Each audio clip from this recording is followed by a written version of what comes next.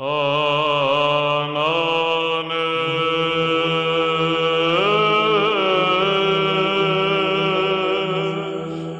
there!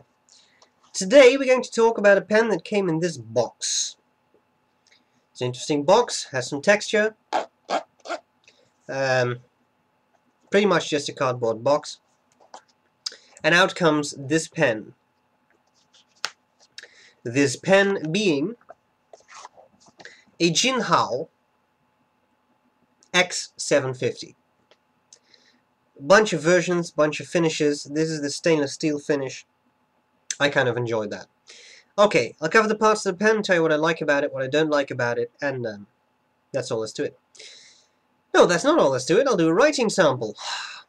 I don't even know my own videos. Well, anyway, let's start with the cap. The cap has some interesting features. First of all, it has a dome, and that dome is highly reflective. I can see myself in there. I'm not sure whether I'm happy with that, but I can.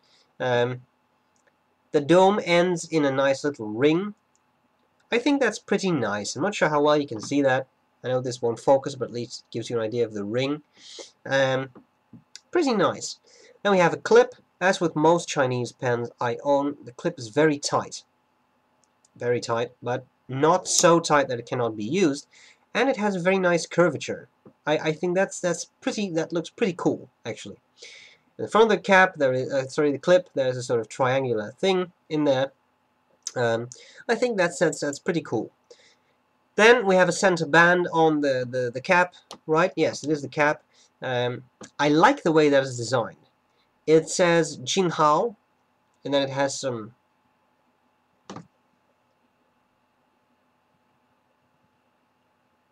those could be capitals.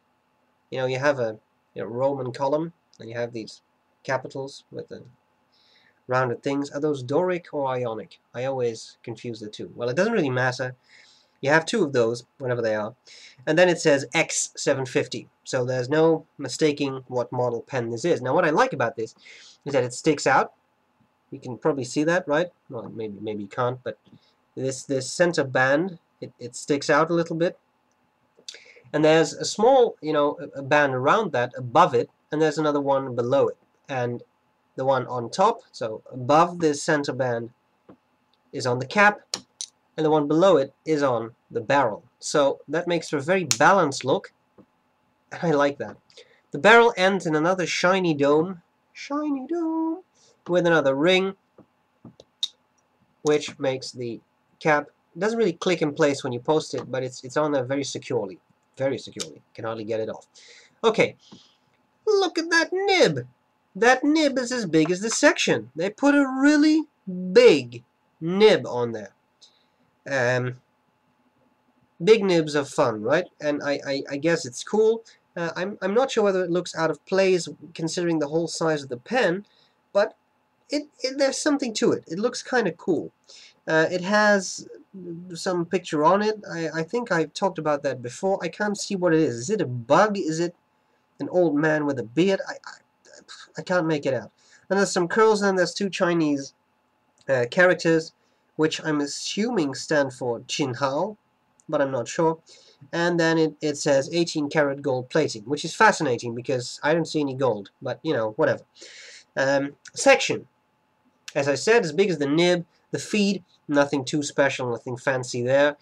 Section is somewhat tapered, is a very smooth plastic, but not, you got the sort of polished, reflective plastic. This is matte, and that gives a pretty nice grip. I don't have the feeling my fingers are slipping or anything. A nice little ring there, chrome or something, and then that sort of the step down from the barrel. Unscrew it. Came with the converter. I've seen these converters many times now. I think they're kind of nice. You can, in fact, just pull this part off and then clean it. I won't do it now because there's ink in it. A little ball in there, small agitator, nice. And you can also pull out the nib and the feed for cleaning, which I always like. Screw that back together. The cap is a click-on cap, slip cap, not a screw-in cap. And that's it. So, stainless steel looks nice, matte and then these reflective highlights. I don't think it looks that bad. The nib is fairly smooth. As with most Chinese pens, I think it has a little bit of feedback, but you can smooth it out a little bit yourself if you like. And otherwise, it's definitely not scratchy or anything, so it's good enough to use straight out of the box. What do I like about it? What do I not like about it? Well, I kind of like the looks. It's nothing too flashy or too spectacular, but I think it looks nice, and that center band, it's pretty cool. Things about it I don't like. Well, the cap, it's on there extremely tightly, especially when you put it in. I got the feeling that very small drops of ink are launched from the nib because of the sudden shock of the click.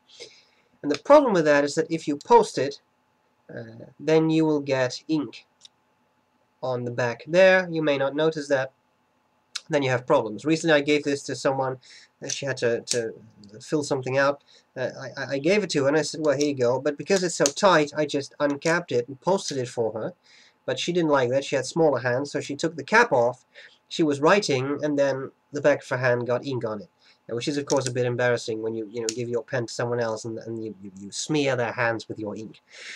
Apart from that, simple pen. This is one of my 99-cent pens. I scour the eBay, for Chinese pens that cost 99 cents. Like a hobby. This is one of them. It's nice, pretty decent size. When posted, definitely decent size. And that's all there's to it. So a simple pen, simple price. Nothing wrong with that. I kind of like it. I think it's time for a writing sample. So that's all there's to it. I hope this was useful, and I'll see you later. Bye-bye. Okay, writing with the Jinhao. Well, that was some hard startup. I haven't had that yet. Jinhao x750. Just to be sure, I'm going to put some extra ink in the feed. There we go. I was just twisting the converter knob a bit there. Nothing fancy. Jinhao x750. The nib, well, that would be a medium. The ink, Mont Blanc. Oyster Grey. I like this ink. It's a bit lighter than I expected, but I guess oysters, it's kind of this color. I hate shellfish. I really can't stand it.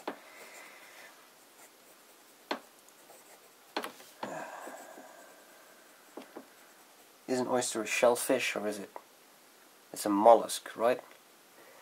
Oh, whatever. The quick brown mollusk swam over the lazy shell fish. There we go. What about this nib? Well, quick writing.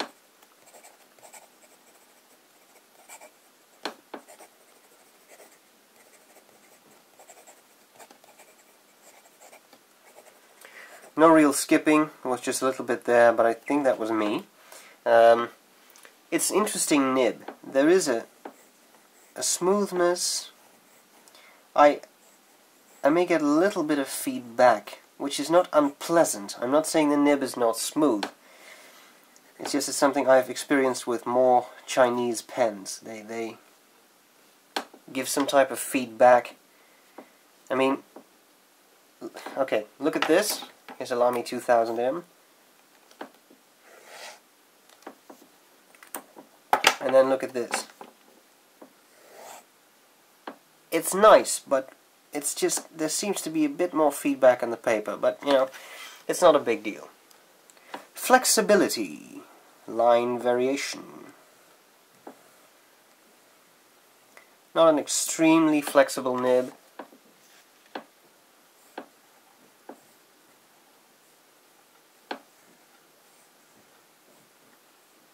But you will get some line variation, enough to bring out the shading of the ink nicely.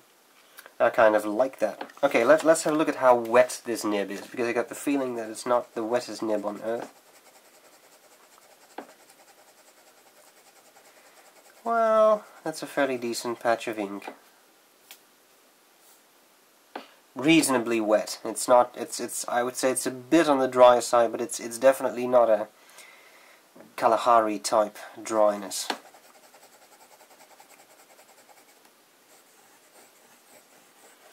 No, well, that's it then. I hope this was useful. A nice, inexpensive pen, and I'll see you later. Bye bye.